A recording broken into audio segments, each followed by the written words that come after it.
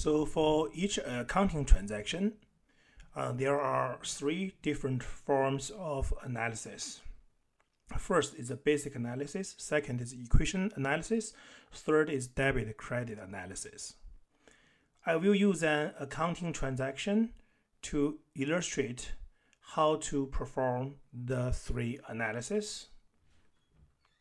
The accounting transaction is as below. So purchase the equipment for $10,000 by signing a bank loan due in 3 months. So let's see the basic form analysis. So this transaction will make the asset account equipment is increased by $10,000. The liability account bank loan payable is also increased by $10,000.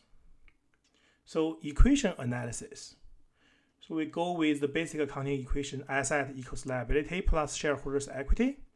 So equipment account asset increased by 10,000. Liability loan payable increased by 10,000. So both sides increased by 10,000. The equation is still balanced.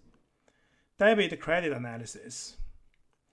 When you debit increase the asset. So you debit equipment for 10,000. You credit increase liability. So you credit loan payable for 10,000. So debit equals credit. Okay, now let's erase this. Let's use a different example.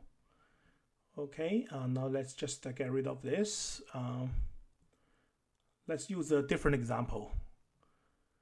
Okay, so earned service revenue of $50,000.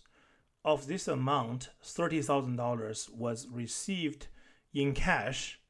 The remaining balance was on accounts. That's the accounts receivable, $20,000.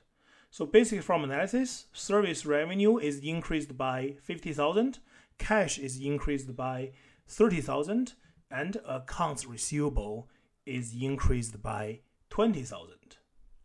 Equation analysis. So your shareholders' equity, service revenue increased by $50,000. Your assets account cash increased by $30,000. Accounts receivable increased by $20,000.